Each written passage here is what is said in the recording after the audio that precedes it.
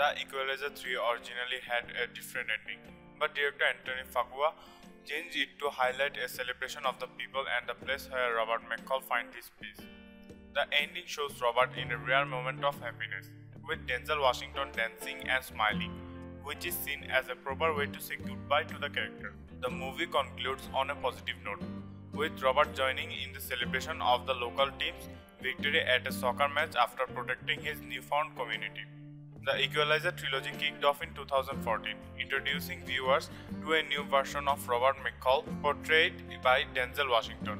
This Labor Day weekend, Robert's story reached its conclusion with The Equalizer 3. The movie follows Robert as he protects his newfound community and faces internal hurdles. After years of brutal life, Robert finally has a chance at a nice end, but that ending changed along the way. During Collider's IMAX screen and Q&A of the movie, director Antoine Fuqua revealed that The Equalizer 3 was not originally going to end the way it does. The Equalizer 3 ends on a scene brimming with only joy. After the local mafia wreak havoc on the town, Robert is quick to exact vengeance, wanting to protect his new friends and his first real chance at knowing peace in a long time. Of course, he eventually succeeds.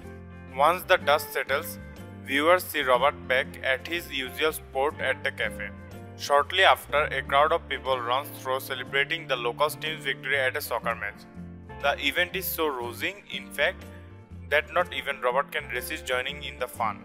When talking to Collider editor-in-chief Steve Wentap, shared that the celebration was initially part of a scene that occurred earlier in the movie.